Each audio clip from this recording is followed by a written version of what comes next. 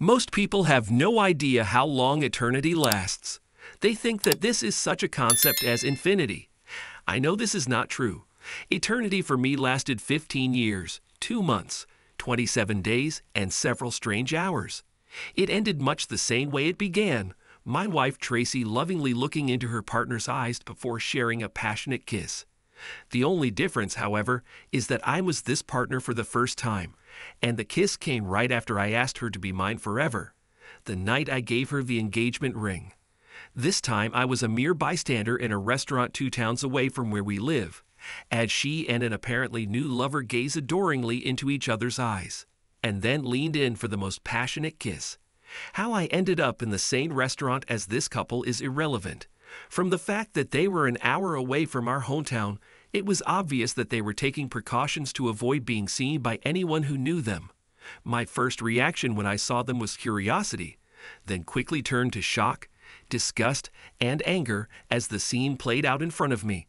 I immediately thought about getting up and hitting her bow, but then again, I was always taught to never hit a woman, so I just sat there, completely stunned. Since they had eyes only for each other, and apparently felt safe that no one who knew them would see them, they took their time eating, playing the kissing game from time to time. I ate very slowly and had dessert, so I watched them as I ate. My feelings alternated between rage and helplessness.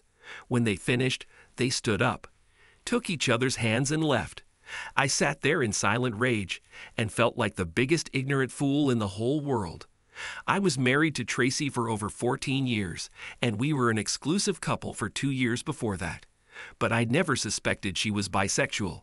She never looked twice at another woman I've ever seen, and never gave me any hints in any conversation we've ever had. I thought, obviously wrong, that I knew her inside and out, and someday we would grow old together. But the fact that she was bisexual wasn't even a blip on the radar compared to the anger. I felt that she was obviously cheating on me. Another man, woman, it didn't make any difference. She gave her love to someone else. And this is not what we promised each other many years ago when she accepted my ring. It was an eternity.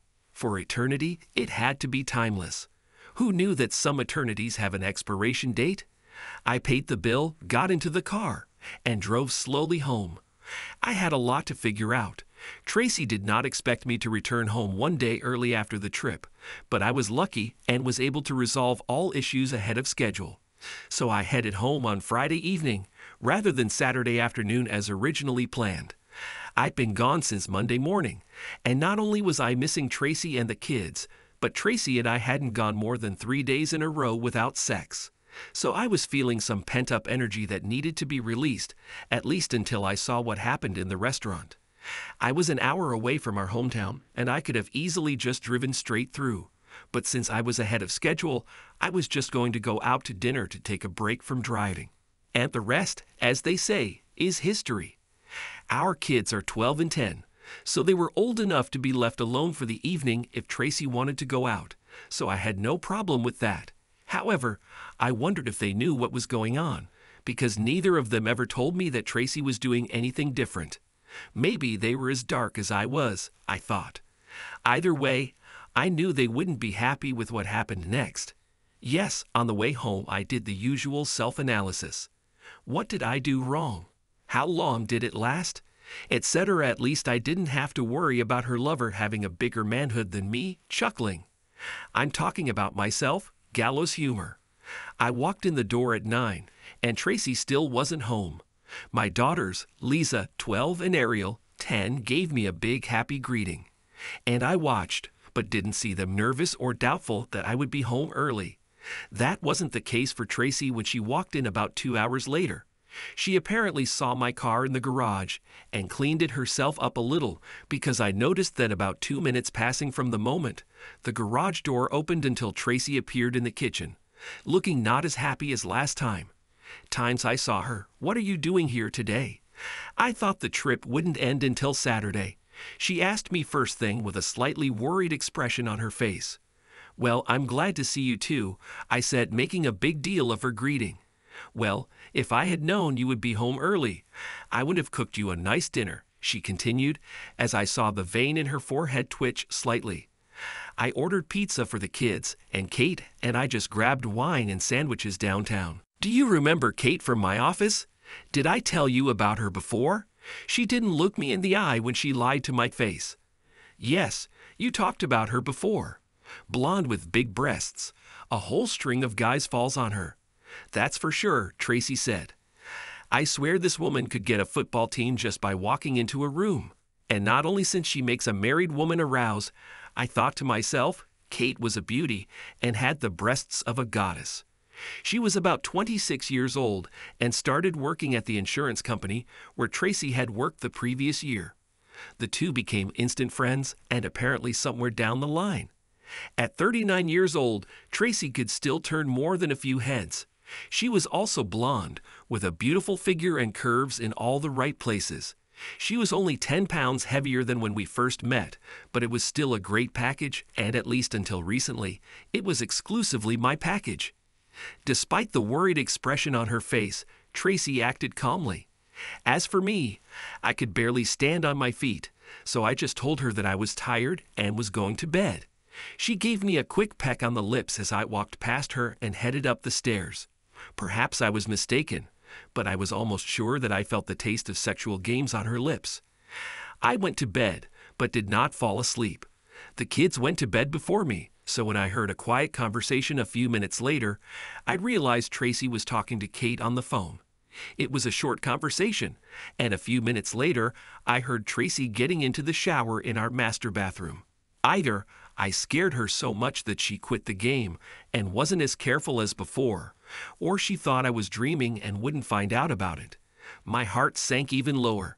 Between kid stuff and housework, I didn't have to interact with Tracy too much for the rest of the weekend. She wanted to have a family dinner on Saturday night, but I said I wasn't in the mood and just left the room, effectively ending the conversation. She must have known something was up, because I'm rarely rude to her.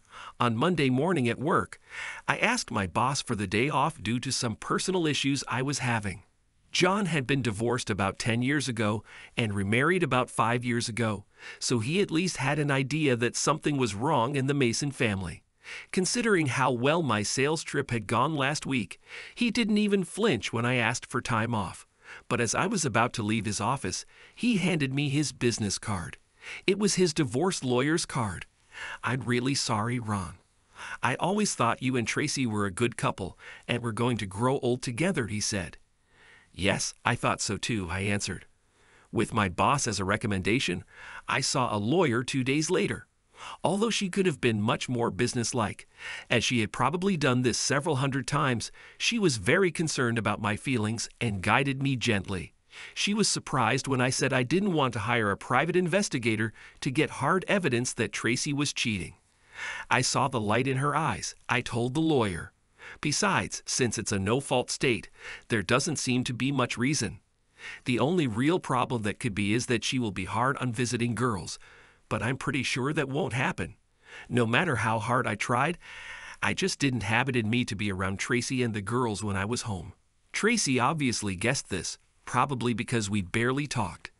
I think the girls knew something was going on by how quiet we were.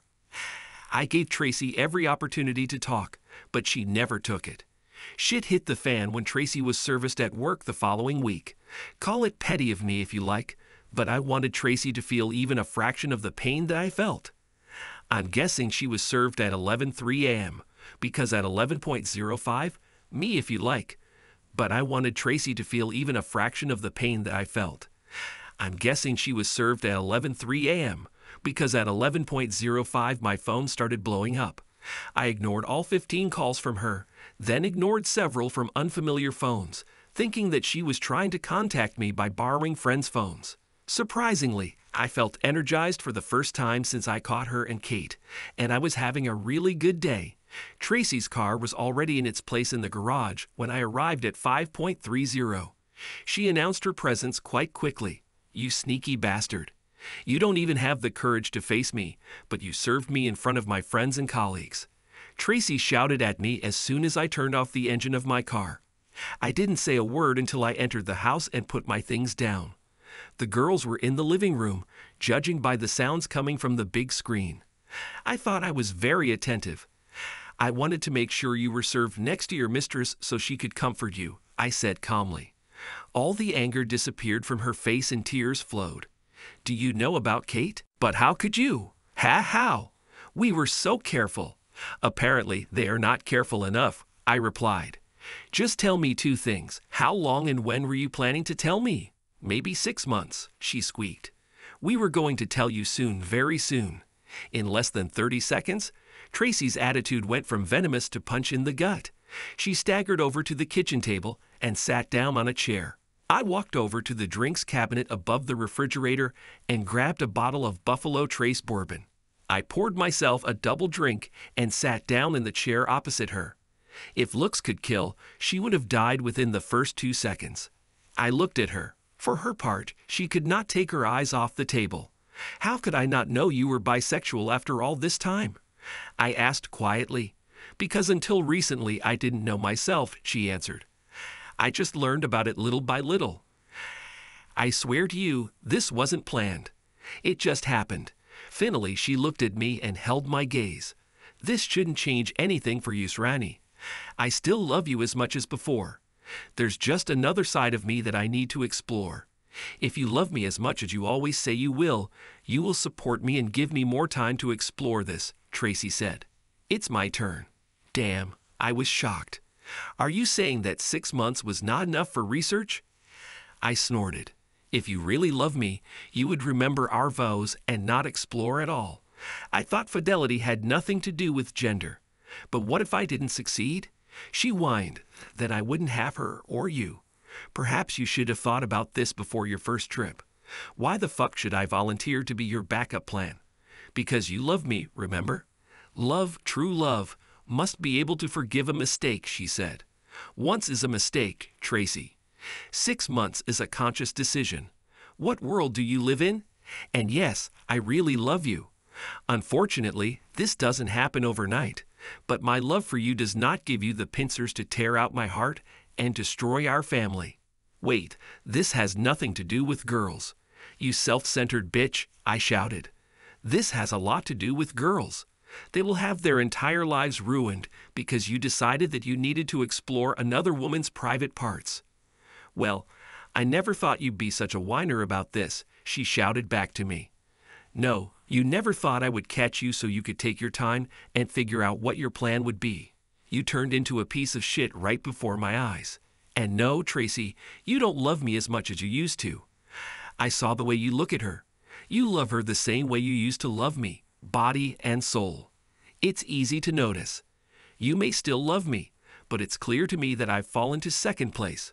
You may love me like a pet, but you don't love me like a man anymore. However, you are very much in love with her. That's not true, Ronnie. Stop it, Tracy. I yelled at her. I'm not a fool, and I know what I saw. I know you better than any other living person, and I know what I was looking at. She had the tact to look guilty. Then the light came on. Have you seen us together? My God, that's it. But Ronnie, this doesn't have to be the end of us, she said quickly. It doesn't look like there's another man involved. This is completely different. No, it's not completely different. You love someone else instead of me. That's the point. And perhaps everything would have been different if it had been another man. At least then I could punch your lover in the face, I said. Can we at least be polite, she asked. Honestly, I don't know, I answered quietly. She may be a beautiful young woman, but she is still your mistress and she stole my wife. The ugly facts don't change because you decide to fall in love with a woman. A few months later, I learned that the children knew nothing about Tracy's affair. They thought that Aunt Kate was just a close friend of Mom's. They had both seen the occasional quick kiss and gentle touch. But since Aunt Kate wasn't a man, they didn't think there was anything inappropriate. I found out about this one night when the kids and I went out to dinner, and the kids mentioned that Kate had been spending more time in the house since I moved in. They seemed to have figured out that Aunt Kate was one of the reasons Tracy and I were getting a divorce. Since we live in a no-fault divorce state, our finances were pretty much split down the middle. I had to pay her child support. She got the house until the kids went to college, and of course I had to pay child support. I moved into an apartment about 15 minutes from my old home. I was completely crushed. Tracy and I kept in touch through the girls. They were involved in all sorts of activities, both in and out of school. And Tracy and I tried our best to show them that we were going to support them as much as possible. I don't know why, but Tracy fought hard with the divorce, and it dragged on for a year before we finally did it. I was polite, nothing more, when I ran into Tracy and Kate at my daughter's parties. As for family events, I was always invited, but knowing that Tracy would be there, I apologized and asked for forgiveness. I know I was giving up some wonderful family memories, but it took everything I had to keep my compass sore when she and Kate were around. I did a solo day for the kids to give them birthday and Christmas gifts. As you might expect, each of us retained the friends we had before we got married. Almost all the friends we made after we got married stayed with Tracy. As one of the husbands explained to me, many of them felt awkward around me, given that I had lost my wife to a woman. The consensus seemed to be that I somehow deserved it, and several of our married women friends almost made just that claim. I let them go without a fight, because as the old saying goes, you learn who your real friends are under adverse conditions. By my own choice, I didn't date much for the next few years. My heart certainly wasn't ready for this, and I didn't need much communication. After a year of being alone, I went to the local animal shelter and adopted a German Shepherd, who was probably about 3 years old. I actually went to the shelter and asked them to show me the 3 dogs that had been there the longest. The one I chose had been there since he was a frisky puppy, but after being rejected repeatedly, he turned into a quiet, reclusive animal with the saddest pair of eyes I've ever seen on an animal. I felt like we were soulmates because we were both rejected. The dog's name was Bob, not some cute animal name, or something named after a cute Disney character, just Bob. Bob caught me, and I caught Bob. The first thing he did when I brought him into my apartment after sniffing around was to climb onto the couch next to me and curl up next to me. He was good with the girls when I had them over on the weekends, but I think Bob liked it best when it was just us guys. He loved to walk or ride with me, and we could talk about almost any topic. Admittedly, Bob was mostly silent during these conversations, but I knew from the look on his face and ears that he was paying attention to everything I said. A few years later, my oldest daughter Lisa met a guy from Boston in college and got married. Since I was doing pretty well in my engineering career, I could afford to give her the wedding of her dreams. I couldn't have been more proud of her as I walked her down the aisle, but after the service, I earned a reprimand from her for ruining my one line. I realized this right during the rehearsal, but under the pressure of the real situation, my voice cracked. And when I came to my senses, I answered the question of who is marrying this woman off with I, instead of the correct line, her mother and I. Hey, I almost choked, so sue me. When I got to my seat in the front row next to Tracy, she leaned towards me and said quietly, "It was disgusting, and you know it." Kate then leaned forward from her seat next to Tracy and actually had the nerve to glare at me. I have to admit, it was a good frown. "Fuck you, bitch," I told her with just my lips, looking to see if the pastor was looking in our direction. Wedding ceremonies always bring back memories for me, and at first I looked back on my wedding day fondly. This memory lasted about 30 seconds before I mentally pictured Tracy and Kate together in the restaurant when I found out about them. When I awoke from my reverie, Tracy was looking at me sadly. She blushed and quickly looked away. I guess I wasn't the only one taking a walk down memory lane. Although I didn't try to watch, I noticed that Tracy and Kate seemed to be having a great time together with Lisa and her new husband Jerry and almost everyone else. It was then that I noticed that I was one of the few single people over 50 in the room. I felt sorry for myself, so I went to the open bar and ordered a shot of 18-year-old Irish whiskey. I took my glass, sat down at my table, and quietly patted myself on the back for hosting such a grand event. 3 years later, I was about to play the father of the bride again when my youngest, Ariel, had her beau walk her down the aisle. I decided not to go it alone this time, so I knew I had to finally get off my ass and make a concerted effort to meet people. 3 weeks later, I was returning home from a 3-day trip out of state and stopped at a small bar restaurant about an hour from my apartment. I usually stay away from these types of bars because I hate country western music, but they were advertising pork BBQ, so I just had to stop. The food was great, and there was a decent crowd there. When the DJ starts playing music around 8 p.m., I was looking around just in case there might be someone worth chatting with, so to speak. Just then, a 30-year-old black woman with the face of an angel walked through the door. I mean, she was absolutely gorgeous, but I had to wonder why an unmarried young black woman was at the bar at this time. On the other hand, that the lonely old white guy was here too. I knew she was probably too young for me, but damn it, I motioned to the bartender to put everything she drank on my tab. He told her that her drink was paid for and gestured in my direction, and she walked over to my table to thank me. I invited her to sit down, and to my surprise, she sat down next to me and introduced herself as Jade. We were having a nice evening when she asked me if I would like to go to her place. Hell yeah, I was surprised. But hey, you never turn down an invitation like that from a gorgeous woman. So we were almost at the door when a man in a cowboy hat walked up to Jade and lightly kissed her on the cheek. I stopped abruptly. "It's okay, Ron. This is my husband, Fred. He's just going to have a look." "I hope you don't." "Okay, Ron. This is my husband, Fred. He's just going to have a look." "I hope you don't mind," she asked. Fred gave me a white-toothed smile. "It's okay, dude. We are involved in this." He kind of laughed at me. "There's something wrong with me, dude," I snapped back. Damn, this generation is so fucked up. I raised my hands to stop them both, and then walked out to my car alone. My next attempt to find a woman was through my church. Carrie and I got along pretty well and went on a few dates. She was a 50-year-old divorcee with long black hair, 34B breasts, long legs, and a big smile. I started to get a good feeling about this, and on our fourth date, we went back to my apartment and my bed.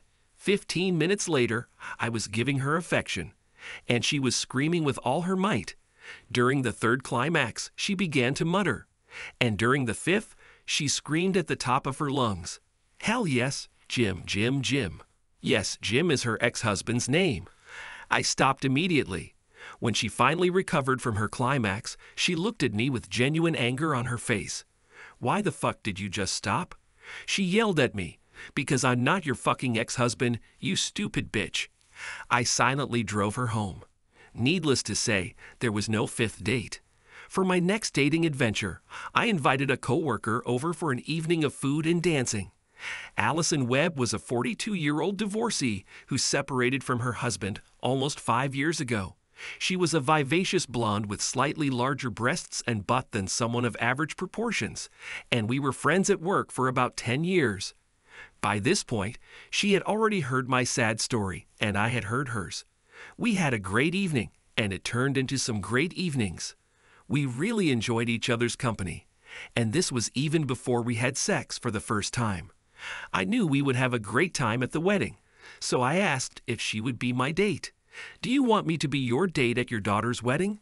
"Family, ex-wife, I'm not sure I can handle this," Allison said seriously. "Well, that's provided you get the green light from Bob first," I added. "Who is Bob?" she asked, puzzled. "Bob is my wingman," I answered. "My best friend in the whole world, a 45-pound German Shepherd mix with a very sophisticated taste. If he doesn't like you, he shouldn't accompany me to the wedding." "You're a strange person, Ron," she replied. Allison passed Bob's test the following week and agreed to be my wedding date. The girls seemed very happy that I would not be performing solo for the occasion. For some reason, Tracy seemed to have a problem with this, giving me face every time she looked at me. Since I barely talked to her, I didn't care what she thought, but it bothered Allison, who immediately sensed Tracy's dislike for her. "What's your problem, Tracy?" I finally asked her when I found her alone at the rehearsal dinner. "Do you really need to ask? Are you dating Girl Scouts?" "What's next?" "Whoa, jealousy definitely didn't look good on Tracy. Actually, Tracy, Allison are the same age as Kate. I haven't forgotten that you traded me for a younger female version. At least Tracy had the grace to look shy. A year later, Allison became my second wife, and life went on. To tell you the truth, I had completely forgotten that I was on the bone marrow registry when I got a call one day at work and was told that after 30 years I was a match for someone. I have to admit, I was thrilled to have the opportunity to help save someone's life. I knew that the bone marrow extraction would be somewhat inconvenient, but I've always had this hero complex and was more than willing to put up with the procedure. There was some further testing to be done, and if it was good, then the extraction would be scheduled for 2 weeks after that. I gave my consent and told them I was on board. I'm not a very religious person, but I believe in God. And there is an old saying that God works in mysterious ways. I never thought about it until 4 days later when I spoke on the phone with my oldest daughter Lisa during our weekly conversation. Ariel and I don't talk about their mother Tracy and her life, but for some reason Lisa mentioned that bone marrow had been found for Aunt Kate and that she and Tracy were very involved. I mentioned to Lisa that I didn't know anything was wrong with Kate, and she filled me in on the details of Kate's year-long battle with leukemia. I told my daughter to give my best wishes to Kate and Tracy, because although I will never recover from what they did to me, I did not wish them harm. You know, Dad, you are an adult. You can call them and tell them yourself, Lisa warned. You're right, baby, but the less I talk to them, the less likely I am to say something unpleasant, which I may or may not regret later, I answered honestly. Dad, you've been divorced for 16 years. Finally come to terms with it, she said. You've been married to Allison for almost 2 years. You always tell me that you are happy. I'm happy, baby, but the pain of betraying your mother will never go away. I don't hate her anymore, but she's definitely not on my Facebook friends list. I'll tell you what, I'll send her flowers with a card of good wishes. This is fine. At least it would be right, she said. I didn't think much more about it until I called my local florist and ordered a bouquet of flowers and a get well card. As I was talking to the florist, a thought suddenly struck me. Bone marrow matches are quite rare, and the fact that I was a coincidence and Kate found a match at almost the same time seemed too coincidental. The donation process is entirely based on anonymity, so I knew I wouldn't get a straight answer from the people at the bone marrow registry, unless I was really mean. So I called my contact at the registry, sounding very optimistic, and asked her how likely it was that my date and I lived in the same city. She stuttered when she asked how I knew who was right for me, so I kinda lied. People talk, and we seem to have children together, I answered. This is the first time, she admitted. I muttered as my brain began to overload. Damn it, I was going to give that bitch some bone marrow. She steals my wife. Neither of them ever say sorry to me. All I hear from them is, hey, kiss my ass, and I'm going to save her life by donating her bone marrow. It will not happen. 2 days later, I called my receptionist back and said I was refusing to make the donation.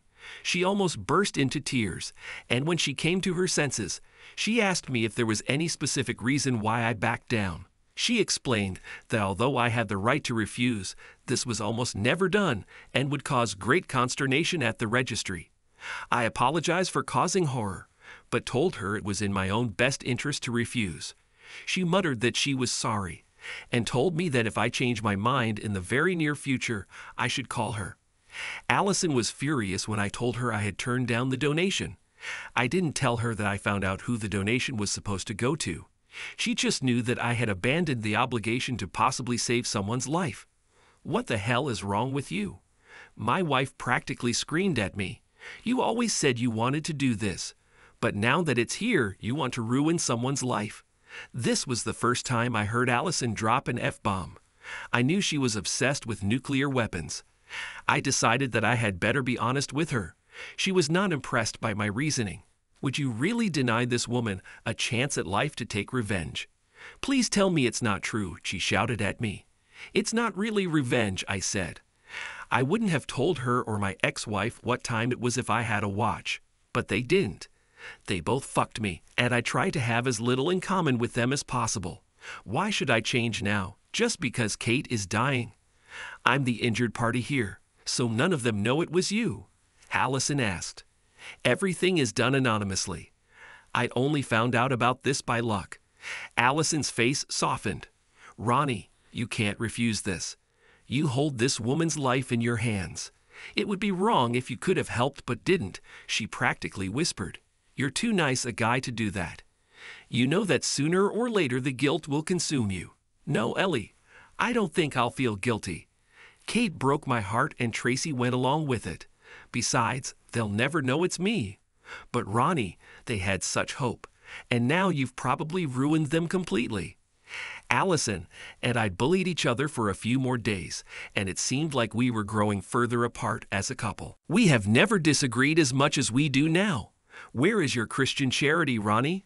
She asked me at one point. So if a beggar comes to me and asks for money to buy bullets to shoot me, I should just blindly dig into my pocket, I asked. Now you're just ridiculous, she shouted to me. They didn't tear out your heart and turn your world upside down, I told her. So now I should just shrug it off and help them.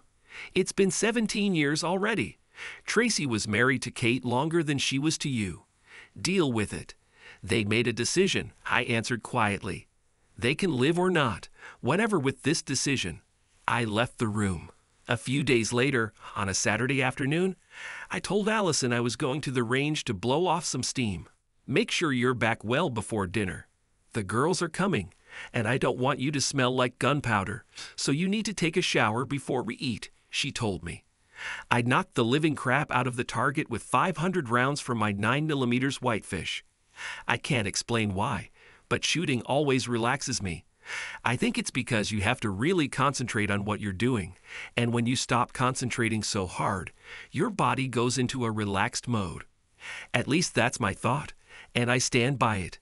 I definitely smelled like gunpowder when I got home, so when I got home, I quickly headed to the shower. I glanced at the dining table. There was set for 6 people, and from the smell, Allison was cooking a roast. She is a great cook, and I was hoping she would make these little brown potatoes instead of mashed potatoes. After taking a shower, I poured myself a glass of rye whiskey and brought Ellie a glass of wine. She seemed a little nervous, which I put down to her wanting the dinner to be perfect for the girls and their husbands. I kissed her on the lips. I was sitting in the living room reading on the computer when the door opened and the girls came in, not accompanied by their husbands, but by Tracy and a shabby-looking Kate. I wasn't happy to see any of them, and I shot Allison a glare as I stood up to greet everyone. I kissed both girls, but didn't say anything to my ex or Kate. I noticed that they greeted Allison with what could be called enthusiasm. There seemed to be a lot of whispering around. Not having been born yesterday, I immediately knew that Allison had orchestrated this little intervention. I was more inclined to think of it as an ambush, since apparently I was the only one unaware of the meeting. I thought about just taking my phone and leaving, but then I decided it was time for me to speak up. At first, however, I had to endure the excuse that it was just a nice meal with family and friends. Kate's illness was the main topic of conversation at the table, although I took no part in it, sitting with what I thought was a thoughtful expression on my face. I suppose dinner and dessert were good. I really couldn't tell.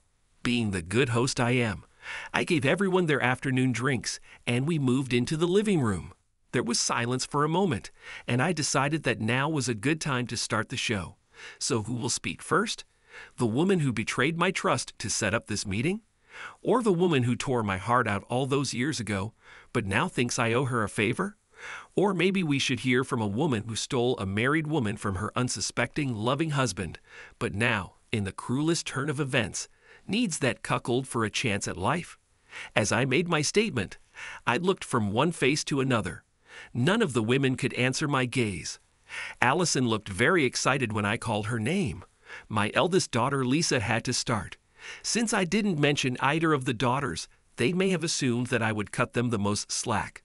Look, Dad, we all understand that you're still mad at Mom and Aunt Kate, but refusing to donate a bone marrow is childish, petty, and beneath you, she said. You will get your greatest revenge without helping someone live, but that's just crap. We're talking about a person's life, Dad, not about hitting someone in the face with a whipped cream pie. Terminate a person's life for revenge. I took a sip of rye whiskey, then cleared my throat. I shook my head slightly. Have any of you even looked at this from my point of view for a second? I trembled with anger. Every action in life has consequences. Now I know that Tracy and Kate never expected these consequences to be so severe, but it is their problem that they are now trying to make my problem. Who knew that one day I would have a real chance to make a difference in the life of someone who did me wrong? You all think it's because of revenge, and maybe I'll get some self-respect back. After all, how much self-respect could I have if I helped the man who stole my wife survive? And I don't think any of you even consider the fact that you think I should be easier on Kate because she's a woman. If her name was Carl, and he was a 200-pound man, most of you would probably think that I would be right about what I do. But it doesn't matter to me that Kate is a woman. She's a wife, stealing bitch. She knew what she was doing was wrong. Kate tried to drill a hole in the carpet with her eyes. Sitting next to her on our couch, Tracy reached over and squeezed Kate's hand. This is not revenge. This is hatred. I hate her. And while I don't wish her any harm, I have no intention of helping her in any way, in any situation. In case you weren't paying attention, I barely spoke to her in the 17 years she was with Tracy. Tracy sniffled, holding back tears. Do you really hate me so much that you could deprive another person of their chance to live? If you ever loved me as much as you say, wouldn't you consider it a noble thing to do? This is a matter of honor. That's good coming from you, I spat. I loved you as much as I said I would, but hate is just a short step from love, especially love that is despised. You are a slut, and you have no right to tell me what honor is. My volume level rose, and I tried my best not to tell them all, including Allison, to burn in hell and leave me alone. I took a couple of deep breaths, and Allison apparently decided that I wasn't angry enough with her. Ronnie, you are a good person. You always do the right thing, she said quietly. You know that retreating is wrong. You'll never be able to live with yourself if you do that. Come on, Dad, you taught Ariel and I to always do the right thing, even if it seems wrong, Lisa interjected. That's right, baby, this is for me. I won't have any regrets. I won't lose a minute of sleep. Please, please say, Kate, I suddenly exclaimed. I know that I offended you greatly, but I don't want to die. And the doctors say my chances are slim unless you donate your bone marrow. Kate's eyes looked haunted. Asking me to help save her life must have been the hardest thing she's ever done. I looked deep into those haunted eyes. I did not feel the joy of confirming my decision, but I confirmed it. No, that's all I said. I didn't say the phrasey I'm sorry, because frankly, I wasn't sorry. I won't do anything in my power to help this woman. Kate took my answer better than Tracy, who burst into tears. Allison walked over to the couple to calm them down, and I heard her whisper, I'll try, I'll talk to him. She was so caught up in the moment that Allison never realized that she had put our marriage in jeopardy. I will have to think long and hard about whether I can bridge the gap in our trust. I grabbed the car keys from the key ring where they were located. I walked out the door while 5 women cried. I didn't return for 3 days. I didn't answer any of the dozens of phone calls from Allison or the kids. The house was dark. I quickly looked around and decided that Allison had stopped somewhere else for the time being. A suitcase and some clothes were missing, but almost everything else was left untouched. I also grabbed my suitcase and packed a few things, taking most of my clothes and most of my belongings with me. I'd left my wedding ring in the middle of the kitchen table. 3 days later at work, I received a call from someone who did not tell our secretary his name. I assumed Allison had forced me to answer her call, and I was right. Really? You're telling me it's over between us because I tried to get you to not be the biggest asshole in the world. I can't believe I married a man who let someone die to get revenge. You just suck. Well, I can't believe I married a woman who violated my trust so completely. But you know what? We can both fix it, I replied. And if someone takes revenge, it's not me. This is God. Remember the old biblical saying, "Vengeance is mine, says the Lord."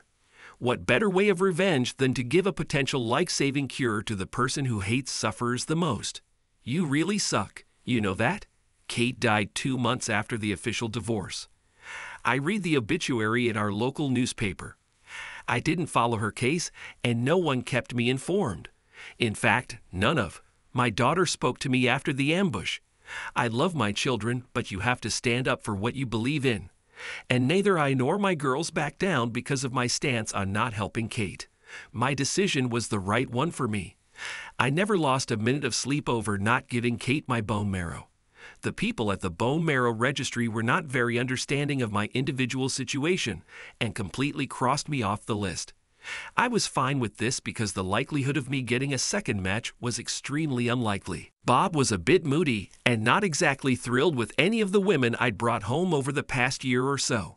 But that was okay, because at 62, I wasn't really looking for wife number 3. Somewhat surprisingly, I was still getting my share of good sex.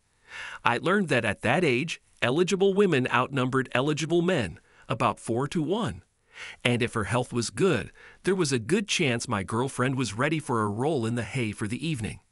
Of course, we couldn't frolic with too much youth. After all, neither of us wanted to break a hip. But more often than not, we both enjoyed a nice roll in the hay. I jokingly called my ladies my sexy old singletons. I hadn't spoken to anyone in my family for over 4 years when my youngest, Ariel, called to tell me that Tracy had died a few days ago. She thought I should know and invited me to the funeral. We had 15 good years together and had 2 kids, so I figured I should at least show up. Maybe I can improve my relationship with the girls. I sat in the back alone. It was a good ceremony. After the funeral, I approached the girls and their families. I received shy hugs from the girls, firm handshakes from their husbands, and shy greetings from my 3 grandchildren. We went to a nearby restaurant to talk. About 3 minutes passed before the first salvo was fired. This came from Lisa. "So tell me again why you let Aunt Kate die," she said out of nowhere. "I see that nothing has changed," I answered. 4 years, and we're back with this wife thief bitch. Fine, last time, and I mean the last time. "Jerry, look at that handsome young guy at the bar," I said, pointing my head towards the 20-year-old blonde guy with blue eyes. "What if he comes here and kisses Lisa with a big wet kiss? What would you do?" "I would have turned off his lights," he said without hesitation. "Right. Now what would you do if you caught him having an affair with Lisa? He would already be dead." "True again. But since he would be dead, you wouldn't have to worry about donating bone marrow if he got sick, would you?" "No, perhaps not." "That's exactly what I meant," I said. "I didn't kill Kate, partly because she was a woman. This is probably my mistake, but I still shouldn't have saved the life of the man who was having an affair with my wife, or who completely stole it. Should I?" "No, you shouldn't," Jerry said as the light came on above his head. He slowly looked around the room, looking at every face. Little by little, the light of understanding lit up in each pair of eyes. "I'm not proud of my decision, but I'm not ashamed of it either," I said quietly. "That bitch stole the love of my life and didn't deserve my compassion. But if you ever loved your mother, how could you?" asked Ariel. "I loved your mother with every fiber of my being, and when she broke my heart, well, most of that love turned to hate. I'm sorry, I'm just a person. But I'm not the monster she made you think I was, just a man. Things just didn't turn out well for your mother. Karma bitch finally caught up with her and her fucking friend." The other 4 adults in the room had tears in their eyes. The children looked confused and worried. "I understand that this will take time for all of us. How about we don't remember this anymore? Life goes on." Thanks to everyone who took the time to listen to today's stories. If you enjoyed it, please consider liking and subscribing if you haven't already. Feel free to share your thoughts on the events in the comments below. Take care.